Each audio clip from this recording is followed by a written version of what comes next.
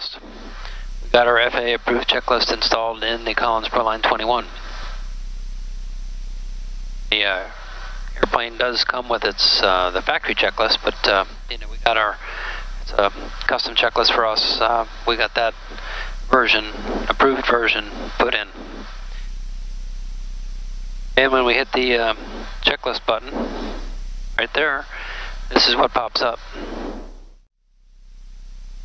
Here is our list of checklists, all our headers, and we just do the toggle, scroll down before start, hit enter, and boom, there it is.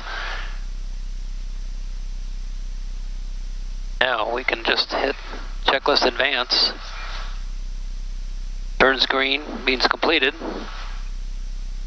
Gear pins, checklist advance, done. ATIS clearance, keeps going down. The magenta is the one that you're on, green is complete.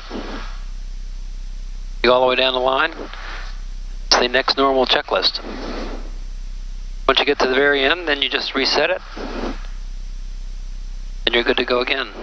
Convenient tool, very customizable.